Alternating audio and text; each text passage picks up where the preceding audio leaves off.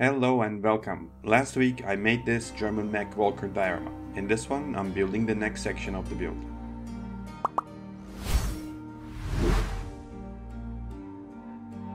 So I know people like seeing robots, mechs, sci-fi ships and stuff. In this one though, there is no mech like in the previous video as a main diorama element or a house, etc. in this video. This is going to be mainly a terrain work, other than the 7 figures I'll prepare and paint. But it's needed to bind the third section, the one you've seen in the previous video, and the first section later, which will have the American position and its own mech walker, so wait for it. So as usual, I start with cutting off the necessary styrofoam sections and glue them over the foam core base. With the basic shape of the base done, I start making a bridge frame out of, you guessed it, cardboard. I originally planned this bridge to be longer and have 3 arches, but once I had the base ready, I decided that it is not big enough to have a bridge cover the entire diorama base as well as have trees and US soldiers in an ambush position. In order to cover the gap inside where the arches, I scored cardboard and gave it the somewhat half circle shape and glued them in there. Once the bridge frame is done, I hot glued it on the base to its pre-designated spot. I next softened the edges with my thumb in order to create a more descending look. Prepared styrofoam for the stonework of the camera. With a pair of styrofoam strips, I covered the gaps where the bridge meets the ground. After that, the stonework began. I covered the sides with bigger stones in order to make it look sturdier, and then started laying the cobblestones over it. Also planned to have the road to just start before the previous video's diorama.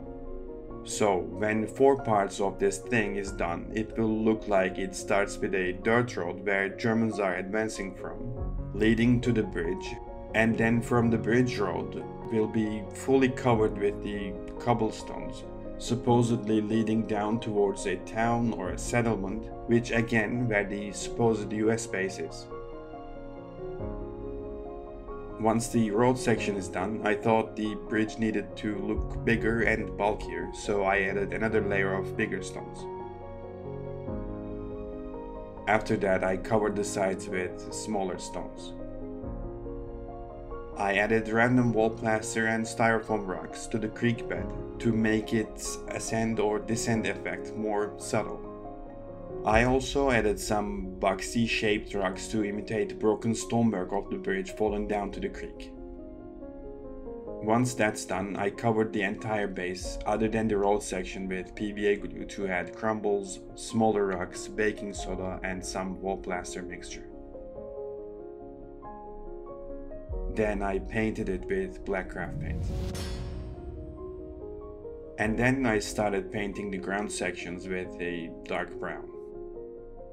After that, I painted the rock and the stone parts with dark gray, then lighter tones of gray with dry brushes on each tone of paint.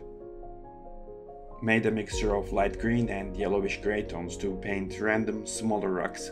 Did the same to the bottom part of the bridge.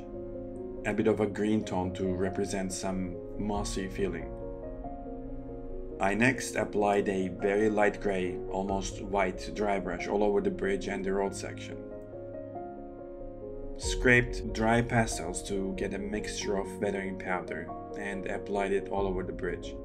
Normally I use Rebel's weathering powders for this, but these pastels were sitting in my drawers, so I decided to use these instead. Will probably do so until these are finished. Rebel's powders seem to be superior in result, but these guys need to be used and finished at some point. As usual, applied IPA to seal the weathering effect. Prepared the base for ground flock by applying PVA glue on certain spots where I want to see some soft ground. And practically poured down my ground flock. Then brushed off the excess once it dried enough.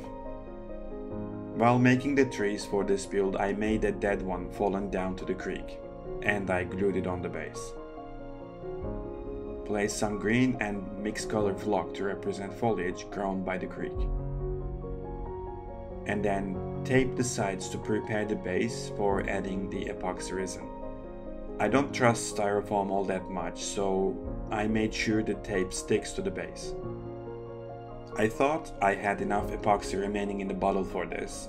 The hardener part was fine and looked enough, but turns out the epoxy itself got dried at the bottom after about 4 years. So I'm not blaming anyone but myself for not using it until now. I planned to use this amount I had anyway and then go to the store and buy some more and add on over the creek bed. But it turned out just enough for this project.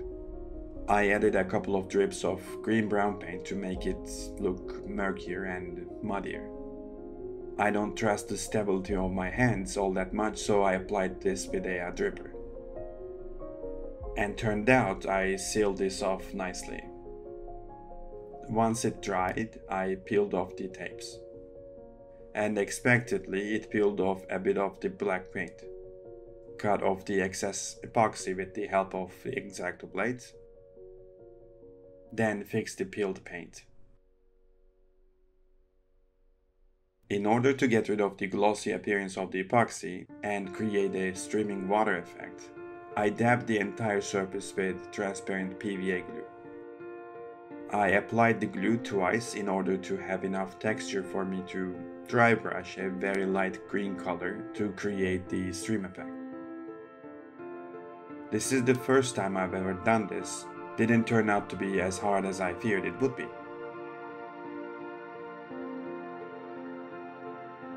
Epoxy was soaked a bit by the flock I added previously, so I added more.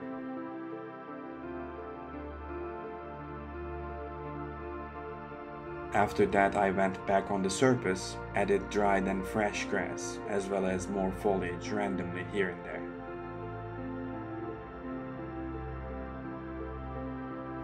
So for this project I planted 3 trees. I skipped to show how I made the trunks as I've shown the exact same thing in the previous video. Painted these with a green-brown mixture of paint.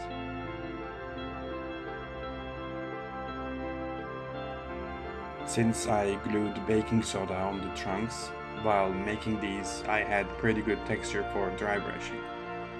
So I applied a green color to imitate a mossy bark detail on these.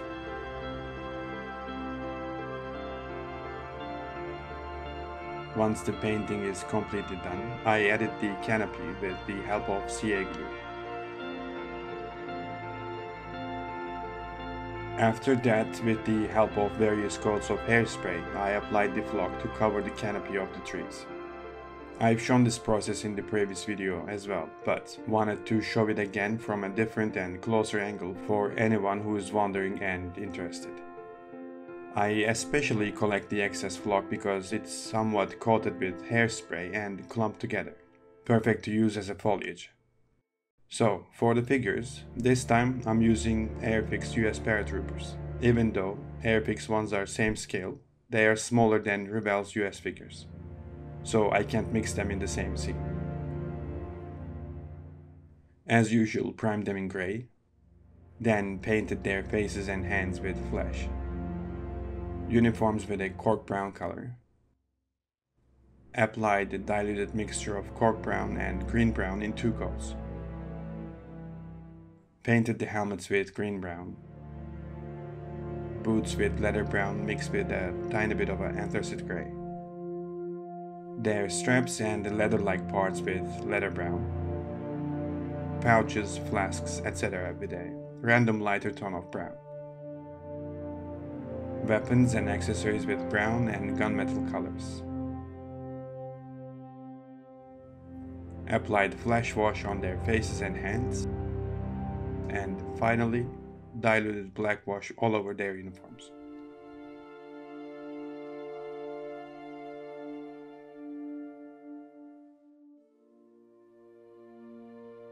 Once everything is ready, I'm putting them all over the diorama base, starting with the trees. You might have noticed the black dents on the bridge stonework. I didn't realize that up until I painted the grey over it. At first it bothered me, then I kinda liked them the way they are. It gives a somewhat randomness to the bridge. I hope you appreciate it the same way. Also made and added the broken tree stump right where it would be before it was broken. With the positioning of the figures, I tried to catch a feeling of this squad being in an ambushing position and in a visual communication distance. I also placed the broken tree in the creek in a right position where it would have been used by the squad members to cross the creek over it. Logically speaking, maybe the radio man would be behind, but his posture fit just perfect for the corner I placed him in. With the last figure in place, I'm done with this section of the multi-diorama build. Let's go through some beauty shots, shall we? All in all, it's been a somewhat easy, less time consuming, but an entertaining build for me. Been a long while since I built a bridge structure as well as working with epoxy resin. Got a feeling that beauty shots when all 4 sections are put together will be fantastic. Thank you for being here and watching this episode. I'll see you in the US section of this build in the next video. Stay tuned and until next time, take care.